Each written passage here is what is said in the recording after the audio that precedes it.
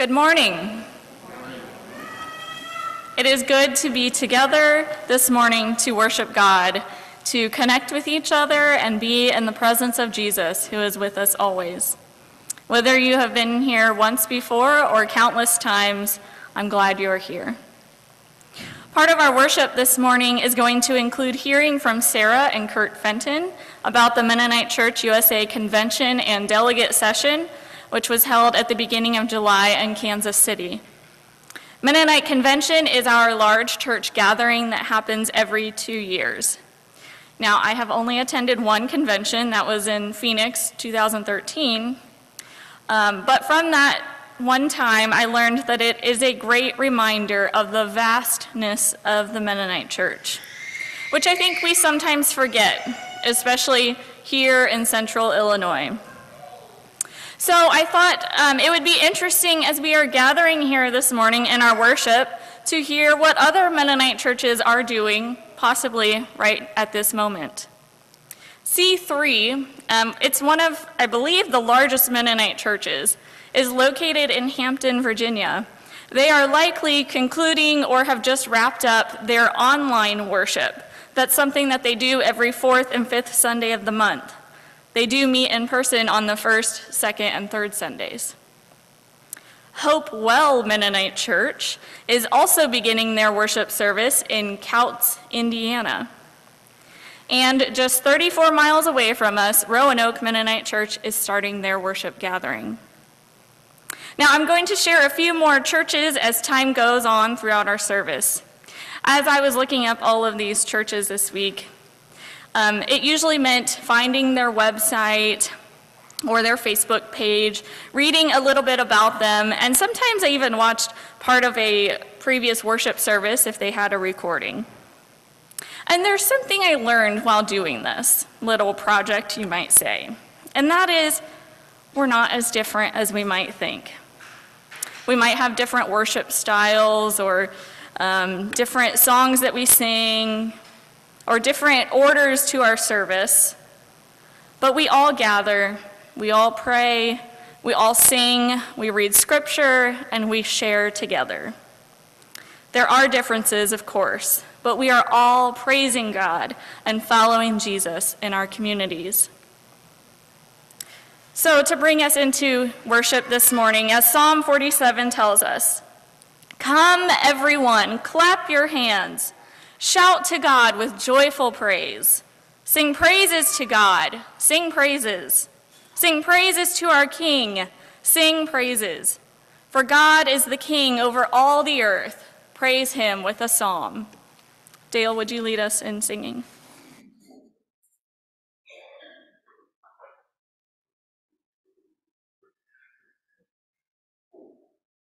This is a very new venture for me in song leading. I've not had the opportunity to lead in the traditions of unaccompanied hymn singing, other than in camp settings or whatever. So I've picked some songs that I think I have either heard here or would be hopefully familiar to you. And in that, and I would ask that you would joyfully lift your voices in praise so that you can drown mine out. And I don't have a pitch pipe, and so I've borrowed Marge Weaver's auto harp, and that's going to be our pitch pipe for the day. So let's sing together, out of Voices Together, number 95, Praise the Lord, sing hallelujah. Praise the Lord, sing hallelujah.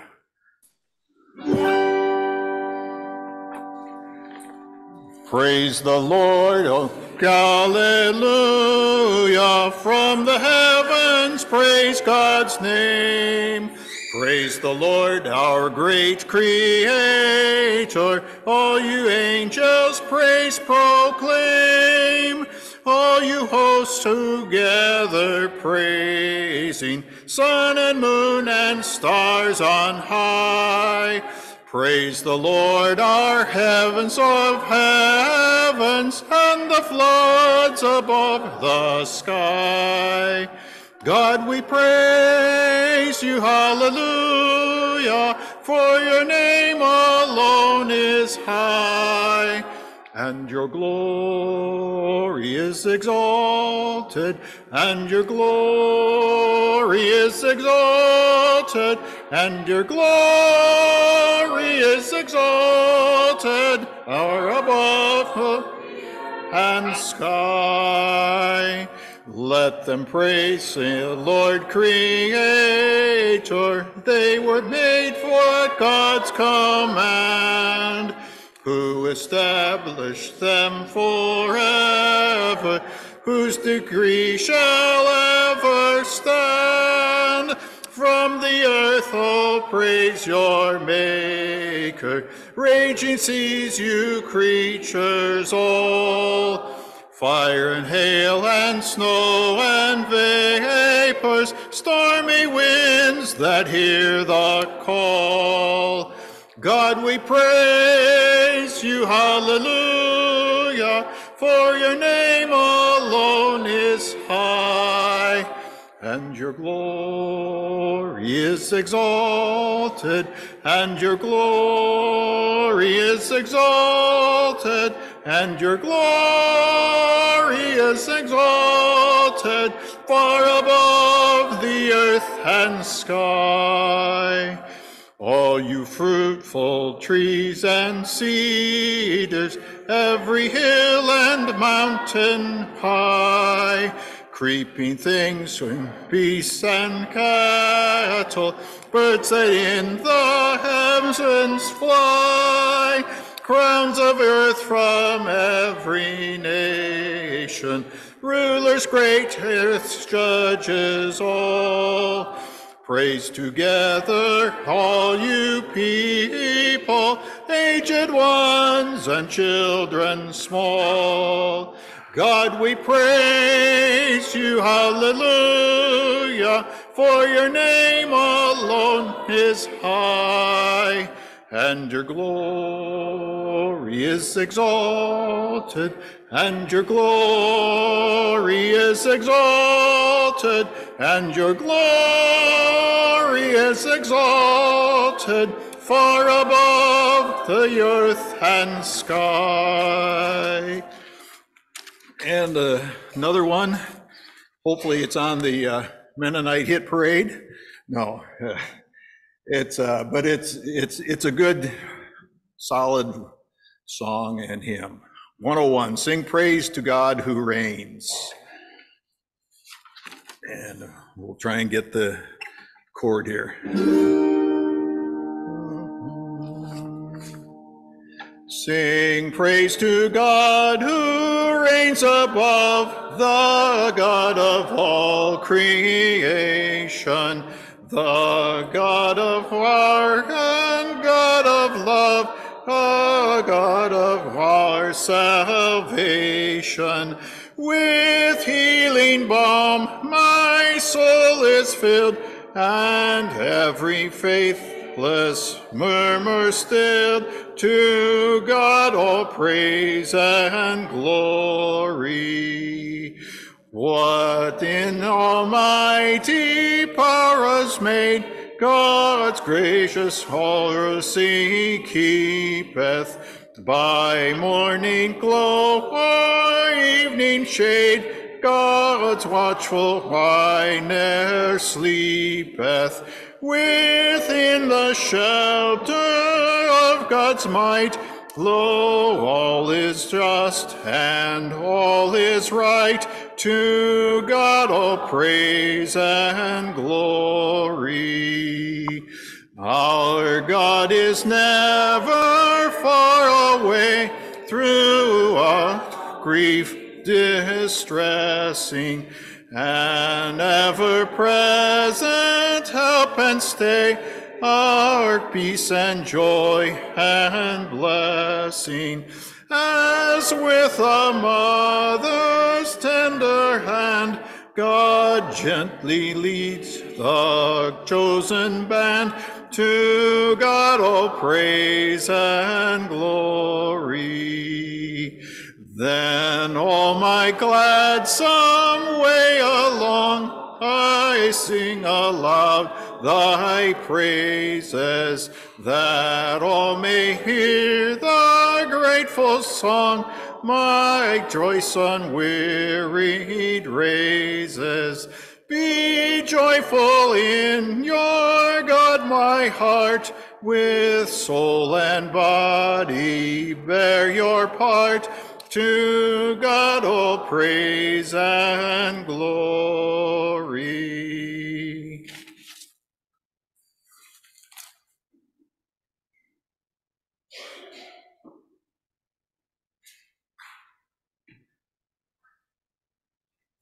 Let us offer up a prayer for the offering that has been collected. Comforting and challenging God, these offerings are our meager attempts to serve you instead of wealth. They are small actions we take to let go of our worry and trust in your provision. They are our witness to the world that we want to seek your reign first. Please take what we offer, God, and do what you do. Feed and clothe, nourish and love, bring peace to your people. Amen.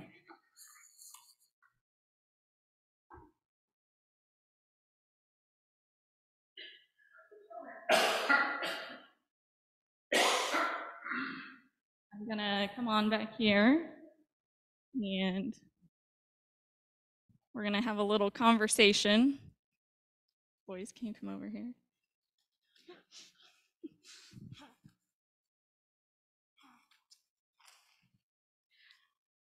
So, how many meetings a month do you think usually happens here at the church building? Can you take a guess? 4? Do you have a guess? No, okay. Well, there are all different kinds of meetings that happen. There are Bible studies. The men Bible study, I think, meets weekly. There are prayer groups, like the women's prayer group. There are ministry groups like Mennonite Women. You guys know you've been there before. There's board meetings that, like I had one just this past week, where we talk about big things for the church, like how we can all work together for God. There are commission meetings where we talk about lots of big and little things, like how we use our money, ways we can help each other and follow Jesus, and planning worship services. And I don't know if you guys realize it, you two have actually been in some of these meetings before. Sometimes you've popped your head in on the screen while I'm in a Zoom meeting. Or when you were really little and you were babies, I would have pastoral team meetings, and a lot of times you guys would sleep on the floor. And while I know that sometimes it doesn't make sense to you why I have to go to these meetings, there's a lot of really neat stuff that comes from these meeting times.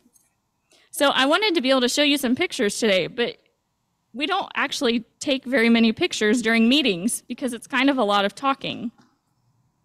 But Sarah and Curt are going to talk about a really big meeting they went to with lots of people from other Mennonite churches across the United States. And there are a few pictures here from that meeting that I'm going to show you. Sorry, grown-ups, I didn't put them on the screen for you to see too. So we can look at these pictures here, and you can see how many people there were. Weldon, can you spread these out for me? You can see how many people there were and a little bit about what it was like to be at this really big meeting that they had. So just like at the meetings that happen in our church building, I know. This meeting that Curt and Sarah went to also had Bible study. There was prayer. There was ministry groups. I think I even saw some comforter nodding. Can you find that picture? Yep, just like our Mennonite women do, and like we had a big comforter blitz. There's also time for people to talk about how we as churches all across the country can work together for God. And they talk about lots of other big and little things like money stuff, ways we can help each other and follow Jesus, and ideas for worship. Did you see that there's even some kids here? They had, I think, a butterfly on stage because they talked about transformation, and they even play games too. Maybe we need to start playing games in our meetings some. All right, so let's go ahead and pray. Can you pray? God, our Father, thank you for the church that we get to be a part of and for showing us the way. Help us to all follow Jesus every day of our lives. Amen. Get your Bible. So while we transition to the scripture reading, which I'm actually going to do from the back here, Weldon is going to help me out. But while we get ready for that, I'm guessing that Plains Mennonite Church in Hatfield, Pennsylvania, that's another Mennonite church, part of MCUSA, is nearing the end of their worship service, which from their website said that they were going to be having outdoors today if the weather worked out. So, okay, so our scripture reading is from Acts 15. We're going to be reading verses 1 and 2, 6 through 12, and then verse 22. Certain people came down from Judea to Antioch and were teaching the believers, "Unless you are circumcised according to the custom taught by Moses, you cannot be saved." This brought Paul and Barnabas into sharp dispute and debate with them. So Paul and Barnabas were appointed, along with some other believers, to go up to Jerusalem to see the apostles and elders about this question. The apostles and elders met to consider this question. After much discussion, Peter got up and addressed them. "Brothers, you know that some time ago God made a choice among you, that Gentiles might hear from my lips. The heart showed that the message of the gospel and believed. God, who knows the heart, showed that he accepted them by giving the Holy Spirit to them, just as he did to us. He did not discriminate between us and now them, for he purified their hearts by faith. Now then, why do you try to test God by putting on the necks of Gentiles a yoke that neither we nor our ancestors grace of have be able to hear? No, we believe it is through the grace of our Lord Jesus that we are saved, just as they are." The whole assembly became silent as they listened to Barnabas and Paul telling about the signs and wonders God had done among the Gentiles through them. Then the apostles and elders with the whole church decided to choose some of their own men and send them to Antioch with Paul and Barnabas. They chose Judas, called Barsabbas, and Silas, men who were leaders among the believers.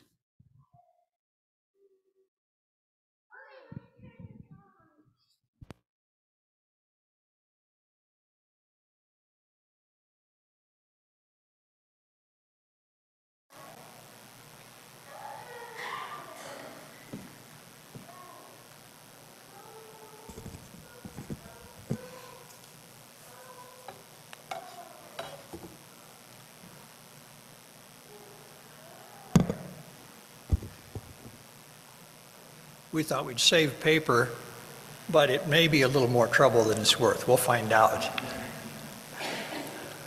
The scripture from Acts 15 tells the story of God's way, or church looking for God's way through the issues of circumcision, food laws, and what the law meant for Greek followers of Jesus.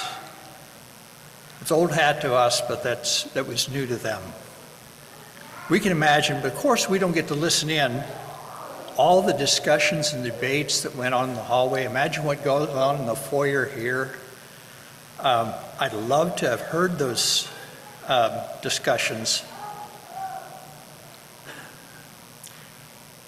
But the decisions that came from that conference, and there were others in the Bible that we hear about in the book of Acts too, they were so momentous that they ended up in Scripture. I don't think any of our meetings are going to end up like that, but they're still important. From the beginning, the church has gathered to decide issues of faith and life and share our common faith with each other, and to form and maintain relationships. And most of us can probably recall meetings that we've been a part of. I'm just curious, how many of you have attended a National Mennonite Convention at some time in your life? Oh, goodness. More than one? Two? Okay. I guess we're junkies. We've done several. My first one was in Harrisonburg, Virginia in 1973 when I was in college. And I had a bit role in a musical play or something like that. I don't even remember much about it. But one thing about this last meeting, Sarah, how do you tell when somebody's been to a convention? What? Huh? Huh?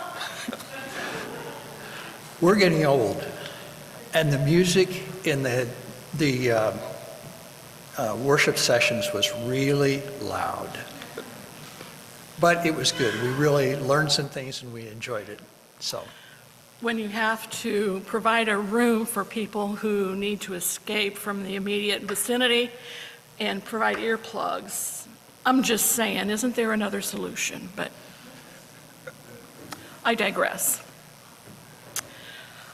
The Mennonite Church in the U.S. held such a meeting as was talked about in Acts the week of July 4th.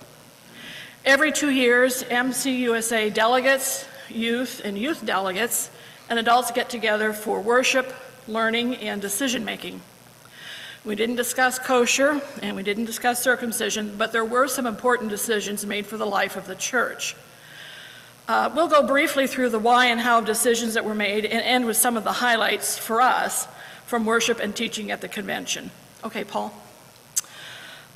First, we'd like to show you a quick graphic of the organization of Mennonite Church USA. Now it's a little hard to read, maybe because we had to mess with it to get it to fit on the screen. Basically, the structure of the church is bottom up. The congregation, the delegates, and the executive board provide direction from the bottom up to the conferences and then to the national church.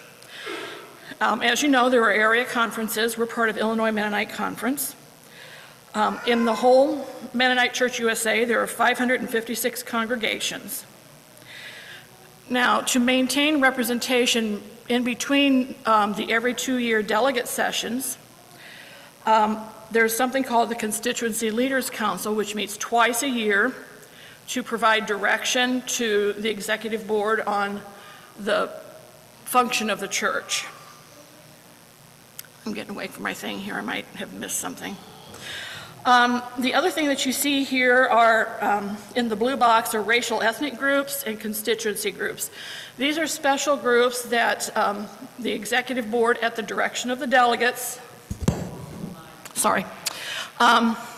these constituency groups are groups that the delegates have instructed the executive board to put together to provide input and direction as the work of the church goes on.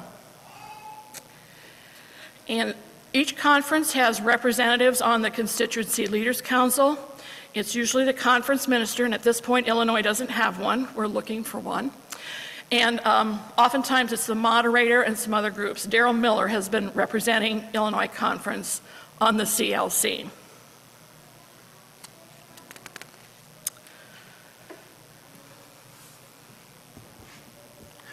This year was a little bit unique in that in years past, the delegates had to meet as delegates while everybody else was attending workshops and seminars and things like that. So this year they separated those, and the Monday evening through Thursday evening was strictly worship, learning, meeting, doing the things that people attending conventions do. And then Friday and Saturday morning, the delegates gathered to do delegate business. And a little bit about that. Something I really appreciate. We didn't sit in rows. I don't know if you attended a convention many years ago, people sat in rows, and every once in a while somebody was given the opportunity to go to a microphone or something like that. Well, we sat around tables. But you can't sit with your friends, your spouse, people from your congregation. Or your conference. Or your conference, really, yeah. Right. Which really I appreciate, because before you are asked to vote on something, you hear perspectives from people quite a bit different from yourself in a lot of ways. And that I really appreciate. I've wondered already, or I was wondering, especially as I was thinking about this, if we had our business meetings in the basement around tables and you couldn't sit with your spouse or your sibling, how that would work. Anyway, just a thought. I should have refreshed my memory on this, but there were 300, give or take, youth. There were, was it 15 or 1,800 adults? I can't remember, and I should have looked it up. Anyway, so, you know, while we thought that it was all Mennos all the time, about Friday evening, I began to realize there's an awful lot of people around here. Young people wearing cowboy boots and cowboy hats and sparkly clothes. What is the deal? Is this prom? No, that's not right. Homecoming? Time's not right. So I thought, well, I don't know. And when we walked to supper, there were these cars, double and triple parked through the streets, people unloading suitcases, and I'm like, what in the world is going on? You know, I thought, oh, well, whatever. And Saturday morning, Daryl Miller enlightened me. He said, Taylor Swift is in town. I'm like, oh. It's the Swifties. We're not Swifties. And then I saw a hotel housekeeper with one of those adhesive lint rollers rolling the carpet trying to get the glitter up. I thought, oh, you poor lady. Just forget it. So that was kind of interesting. And as the Mennonites were leaving town, more Swifties were coming in. It's pretty interesting. Historically, the delegate assembly has happened every 2 years, and that's designated by the bylaws. Delegates of both congregations and conferences get together and consider resolutions brought by MCUSA leaders and other members to be considered.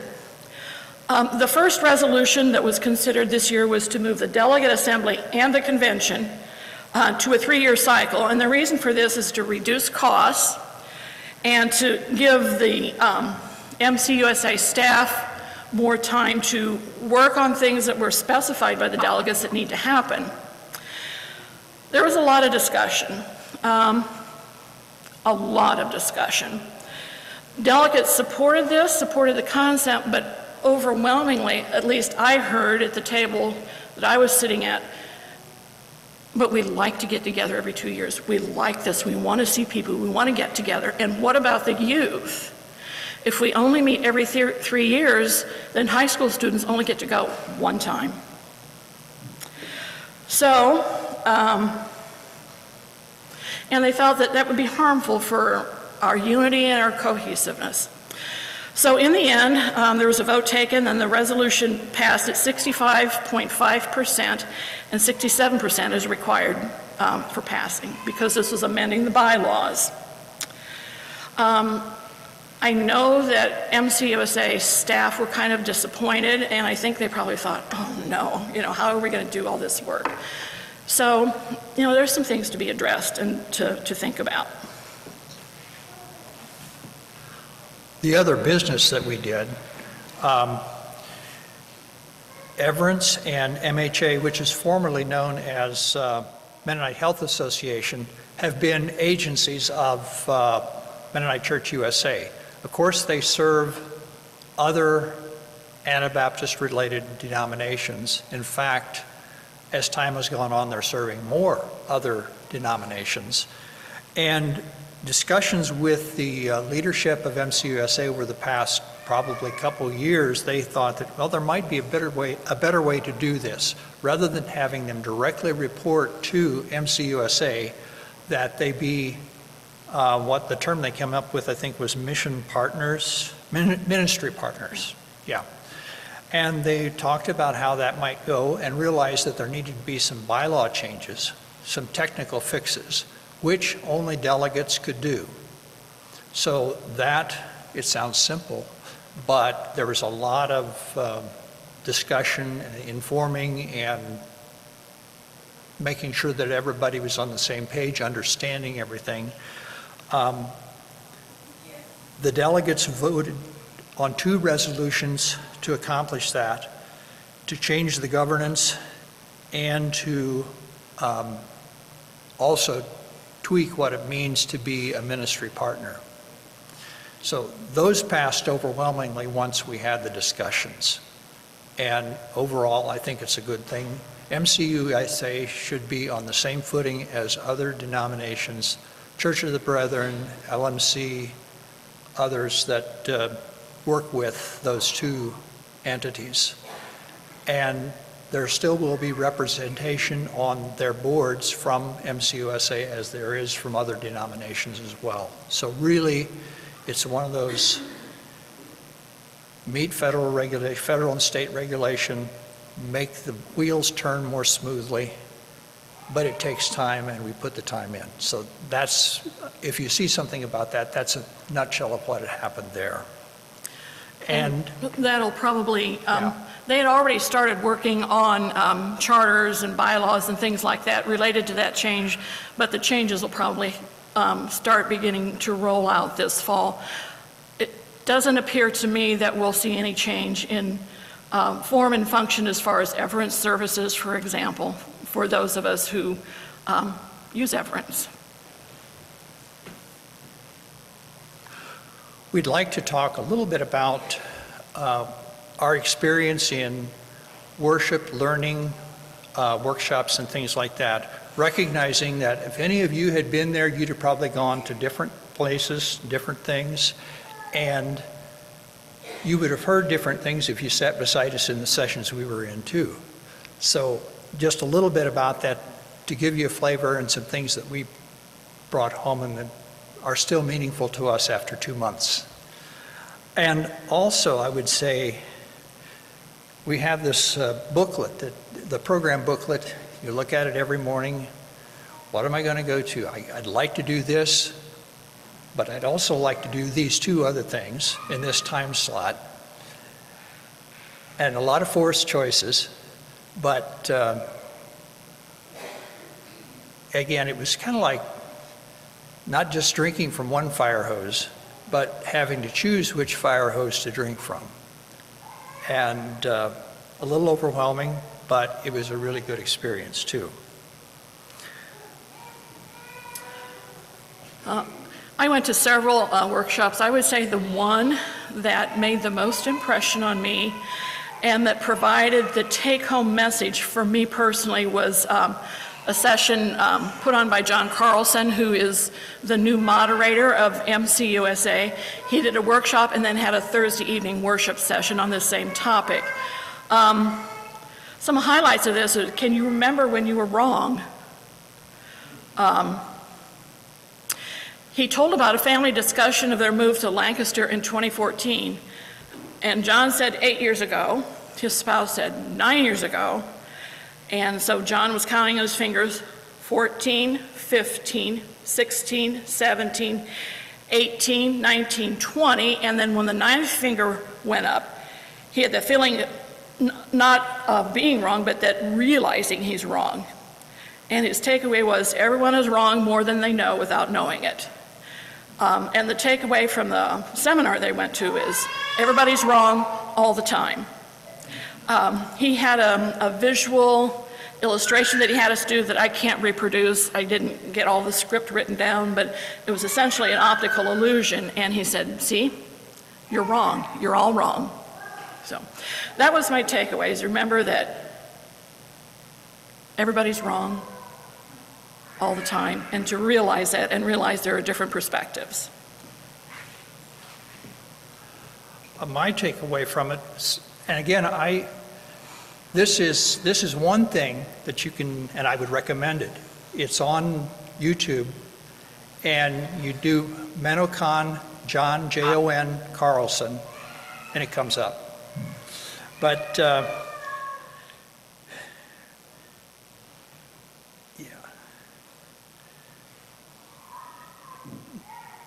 it's just, knowledge isn't just what we know, but how we know it.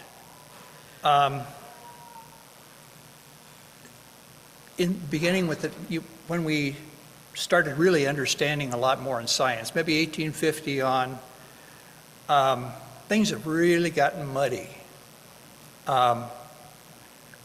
So we basically grab onto what we think is right and hang on. And sometimes this is necessary, sometimes it's really important, sometimes it kind of gets us in trouble. Now, if you're going to say, like, well, when you do the counting down, instead of doing that exercise and, oh my goodness, I'm wrong, if he just said to his spouse, for instance, if you really believe we lived in Lancaster for 8 years, then we need a divorce. Now that's what sometimes, honestly, sometimes what we do. And if we do things like that, we probably live to regret it. And again, this is paraphrasing John a little bit, and bear with me. He says, I can be in relationship with those I think are wrong because we both need, here, just a minute, let's do it this way. Because we both need transformation. God is restoring and working on us both. So instead of the objective knowing, at least for the moment, until we all figure it out, it's about love. We don't know in order to love. We love in order to know. Now, I know you can take that down some rabbit trails and go places it isn't meant to go, but, and he used this passage from the scripture on the Sermon on the Mount. You've heard it was said, but I say unto you, love your enemies. Be perfect, therefore, as your Father in heaven is perfect. Our tendency, and this is how John phrased it, our tendency is to distance ourselves from people we perceive to be not perfect. But following Jesus is being in right relationship with people who are actively wrong. We know it and they haven't figured it out somehow. And we all need this error correction mechanism that God calls community. And transformation happens when we are in not just communities that are clones of ourselves, but that are more diverse and not in echo chambers. Echo chambers are dangerous. Next slide, Paul. This is a quote that John put up during his sermon on Thursday evening, and I think it sums what we were talking about. But you, when hearing your brother or sister speak something that is strange to you, do not immediately contradict it, but hear if it be true, that you might also accept it. If you cannot understand it, you should not judge them. And if they consider you to be slightly in error, consider whether your error might be even greater. This is a quote from Hans Denk, and Curt can tell you who that was. He's more of a student of biblical history than I am, but this is Anabaptist leader. Didn't necessarily agree with Menno Simons, but for me, this is a good take-home message. Again, Wednesday morning, we heard from Diane Garcia, who's pastor of Iglesia Cristiana Roca de Refugio in San Antonio, Texas. Her text was a couple passages from the book of Ruth, the story of Ruth and Naomi. She started with something about children's stories. She has twins, a boy and a girl, and when they were about 5, they started asking questions, as children will do at that age. Why are some people so nice and some people really aren't so nice? And so the answer that Mom came up with was, well, God has given us each a bottle of love. And God, when we talk to God and when we read scripture, that bottle is filled up. And sometimes some people's bottles of love are a little bit low. Others have plenty and plenty to share. So sometime later, and I'm trying to tell the story, she told us, she did a much better job of it. Son hits daughter. They got into some kind of scrap with the 5-year-old's will. And when she went to talk to him about it, well, Mom, my bottle of love is empty. And she realized that maybe the analogy had played out to the extent that it could.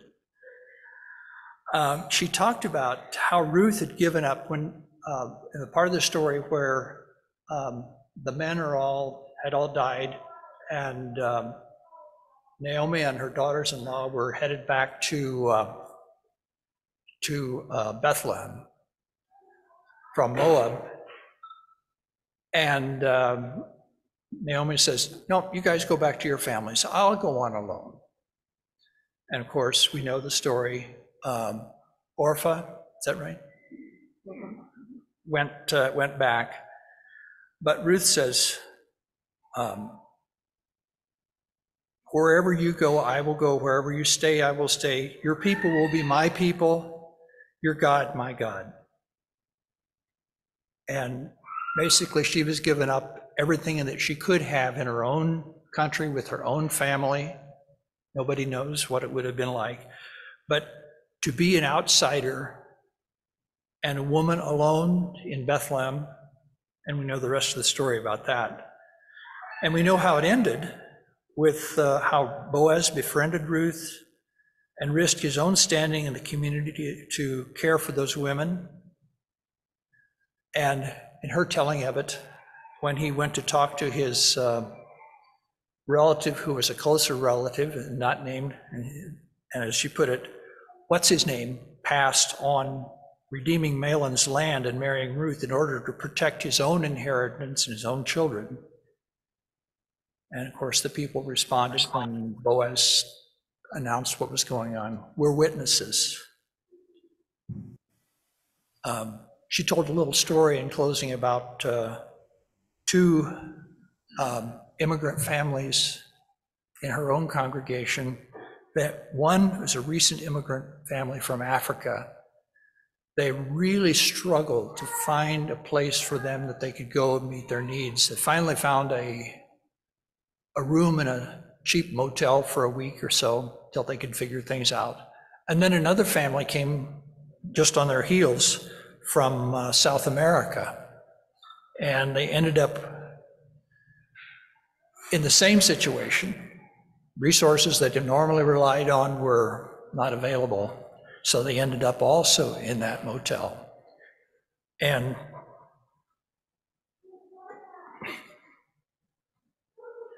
with just a few minutes' notice, the African family was helping the new family get settled, gave them things they didn't have to give, information, and cared for them with virtually no resources.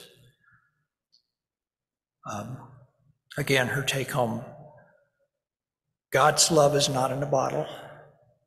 It's not a commodity we dispense when to whom we think it's worthy, but a force that we participate in.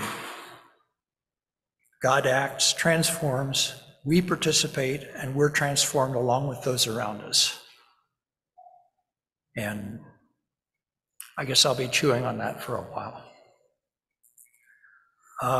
You can also find her presentation on YouTube, Menocon 23, Diane with 2 N's, Garcia.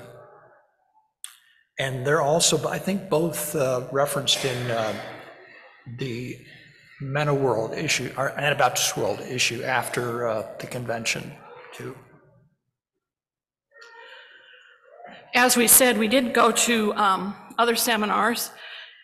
Again, it was Monday through Thursday, or Tuesday through Thursday, all day, all the time.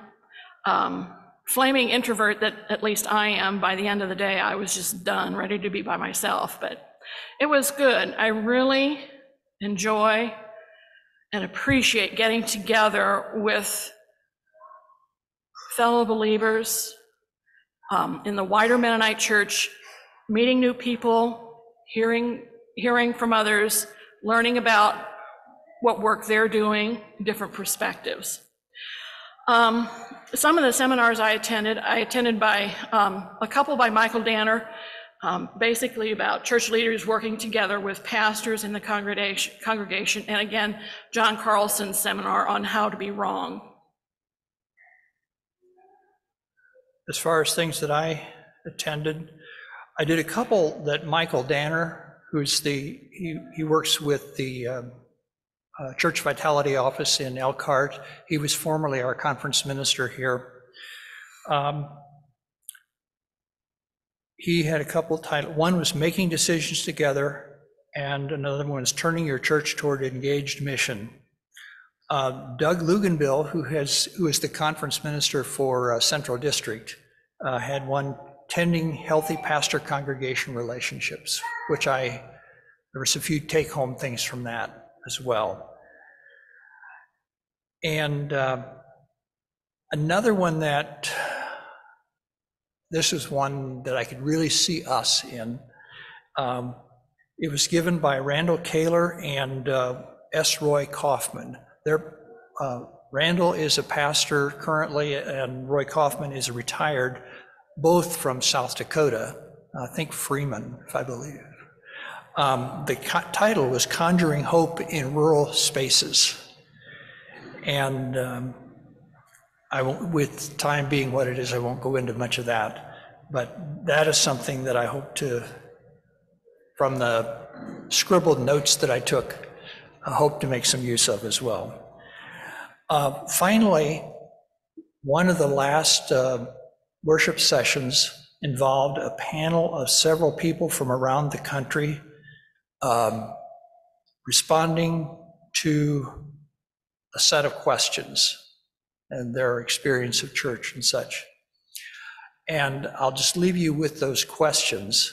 I won't go into my notes from the responses because I'm not sure they were all so clear. But the questions are, when is your church at its best? How has the church and your congregation changed? What are the top 3 things that the church should be focused on? And what is your hope for the future? We hope this has been helpful. If you have questions for us, ask us.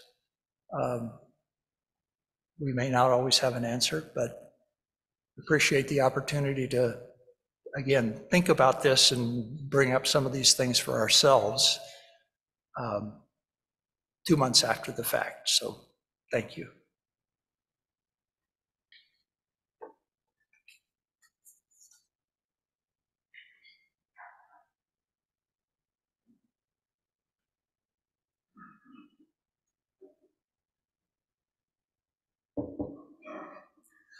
We've come to another experimental time in music. I'm going to try and accompany this song. It was written by Eddie Espinoza, who is part of the Vineyard organization. And I don't know the date of when he wrote this, both lyric and music, but it's one that I've sung before, and hopefully you've heard it on it, Change My Heart, O God. And we will attempt to, or hopefully you'll help me sing as well as I try and play the auto harp. That's also a new venture for me as well in music. All right, let's see if we can go.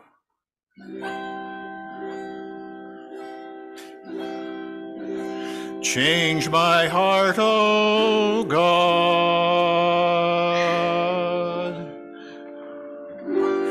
Make it ever true. Change my heart, O God. May I be like you.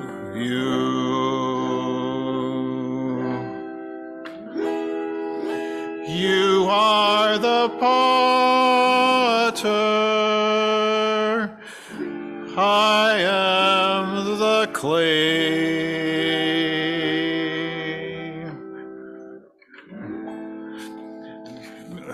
I've lost my music. Excuse me. Not enough hands. I'll fold it and we'll go there. All right. Mold me and make me. This is what I pray. Change my heart, O God. Make it ever true. Change my heart, O God. May I be like you. Let's try and sing that one more time and see if I can do a little better with that on there. Change my heart, O God. Make it ever true. Change my heart, O God. May I be like you. You are the potter, I am the clay.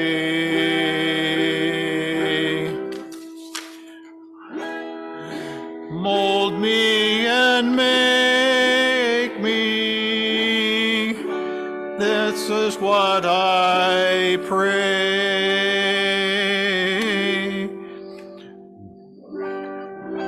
Change my heart, O God. Make it ever true. Change my heart, O God. May I be like you. May that be our prayer, that God will change our hearts.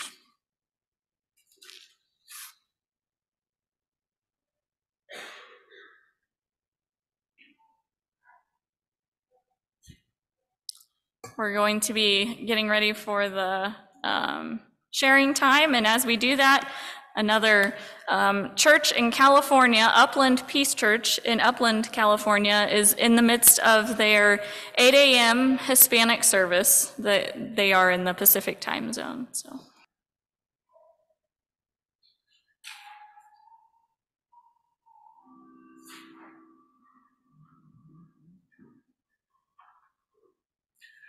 This is kind of a benediction song, one that I learned way back when I was in Goodfield. It was sung every week at the closing of the Sunday school assembly. So it's, let's stand, and do you want them to remain standing for the Bible verse? All right, and remain standing for the Bible verse of the month on that. God be with you till we meet again. Loving counsels guide, uphold you. Shepherds fold you. God be with you till we meet again. Till we meet, till we meet, till we meet at Jesus' feet. Till we meet, till we meet. God be with you till we meet again.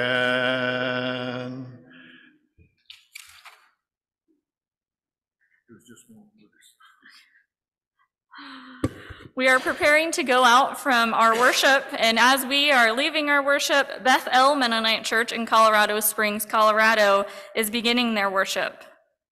Please join me in the Bible memory verse as our benediction.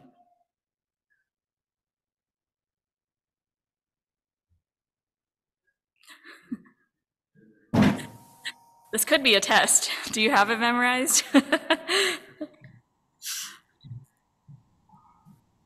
Okay, how about this? I'll give you a part and then you can repeat it. If it is possible, as far as it depends on you, live at peace with everyone. Romans 12, verse 18. Go, living in the power of the transforming God.